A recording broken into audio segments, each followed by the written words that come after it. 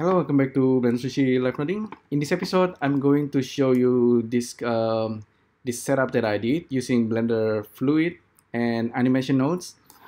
Basically, this is some kind of a trigger mechanism. It's almost like driver. So basically, you can see here I have 1, 2, 3, 4, 5 fluid inflow, and they kind of like turning on and off based on something, and that something, if I show you, is basically this box right here, and the box is kind of animating from right to left, and whenever the box inside the inflow is going to be triggered and it's going to emit fluid. So when the box is outside the inflow, when the inflow is outside of the box, and then it's gonna stop emitting fluid and just gonna disappear. So we have a fluid simulation there. It's quite beautiful there. Anyhow, let's do that very quickly. It's not super complicated, but you will see how to set it up. So let's get started. I will switch this to compositing real quick. Save as, I'll just gonna save it an fluid trigger, and let's set this up as a fluid domain. So fluid domain, and we're gonna have an icosphere. This guy is gonna be fluid inflow, and let's test this real quick. Just bake. Okay, so it is baking our fluid. It's just gonna drip. So that's cool. Let's stop the baking. So let's save this. Kind of wondering where it saved the fluid. So it's caching the fluid inside this folder. So that's okay. Seems to be overriding the previous fluid simulations.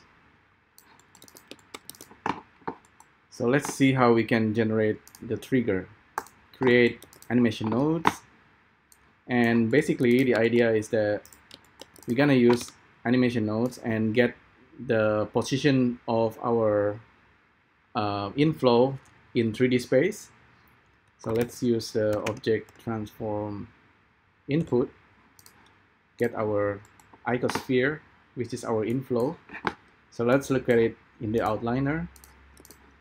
We have our cube domain, fluid, icosphere as inflow. This inflow will probably shoot the fluid down, so it's a bit more obvious. And so we have the location of the icosphere. Now we can use something called BVH3. Let's create some kind of cube. So this guy will check whether it is inside, whether the inflow is inside or outside. And so this guy is going to be an object. Let's name it. So let's call it trigger. And there's inside volume. So this is how we set it up. It's pretty simple, right? And let's use a viewer and see what we get. It's almost like dynamic paint and Blender drivers. You can set it up like this. So it's gonna be, it knows whether a point in 3D space is inside or outside of volume of this object. So by doing that, we can set it up using object attribute output. So this object, our object, so let's use object input.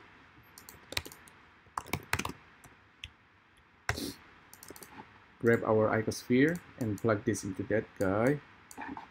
So we want to control this enable and disable using this inside volume nodes. So let's copy this, paste it here, just delete the value, replace this, delete this part. It says value have a wrong type, but if we plug in this boolean value, it's gonna be okay. See, if I have this being selected and then I pin it, you can see whenever this box is inside or outside, it's gonna turn this on and off. File, save as. So of course we want this to work for multiple objects. That will be a lot more interesting, but we can do that later. So this is our domain. I kind of wish I can make the domain like wire, but that's okay. So anyhow, this is our trigger, and this is our icosphere. We can turn off the icosphere. So I'm gonna animate this guy, keyframe it, and put it inside, keyframe it. I'm gonna use the dope sheet as well and slide the animation there, and this guy I just copy it there. It's gonna be inside and then it's gonna go out again, right? And now I'm gonna select fluid domain, and then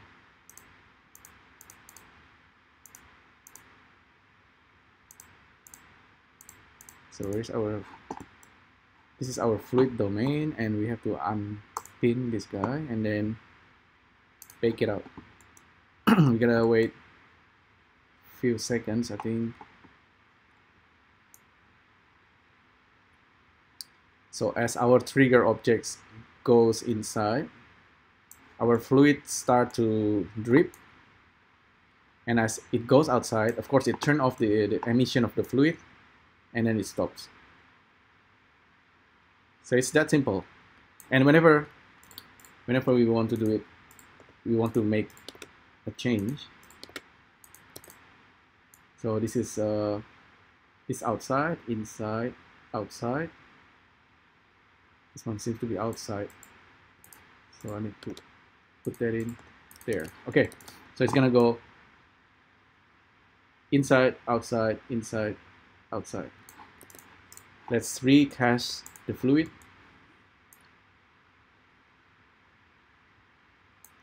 So because this is like super low res fluid, you can see this is pretty fast, and you can turn this into final, which is 65, preview 45. You can go higher, like 150 or 250 or 300, just like a lot more dense fluid. So this works for single objects. If you want to do it for multiple objects, you can do that as well. Normally it's a good idea if you simply so I'm gonna select the icosphere. Let's say I have another emitter. So this guy, I'm just gonna group it. So here I'm gonna use objects from group and grab our group, and for this guy we want to do everything here.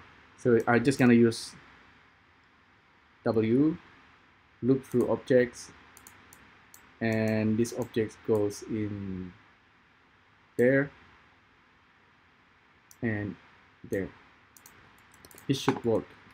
So now we just select our domain, do another baking. I figured this out because I know that animation nodes actually kind of working nicely with Blender Fluid. So it's you don't need to do any keyframing, and it's just gonna work like drivers. It is really, really powerful doing it this way. Right, so we have two fluid emission being triggered by animation nodes. Pretty cool. So in reality, we can easily change this. So I'm gonna delete all the keyframe now, right? I'm gonna have this fluid 1, 2, 3, 4, 5, and I'm gonna trigger it using animation using this bounding box.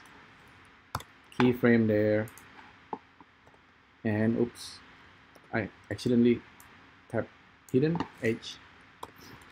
So we have this animation.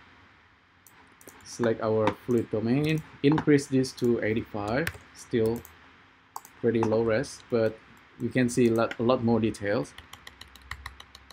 As soon as this guy goes inside, it's gonna trigger our fluid. As soon as it goes out, it stops. Right? You see, this is almost real time. It is actually kind of real time. No, it's baking, but it's animation nodes procedurally triggering fluid. So there you go. If you are using the Flip Fluid add-on, that would work as well, but you need to bake the animations in here. You need to bake it out. Bake keyframe, and then it will work with the setup for Flip Fluid. With Blender Fluid, the built-in fluid, you can do this pretty easily, like this. Alright, there you go. Very simple setup to trigger fluid emission. Hopefully you find this useful. Let me know what you think, and I'll see you next time. Thank you. Bye.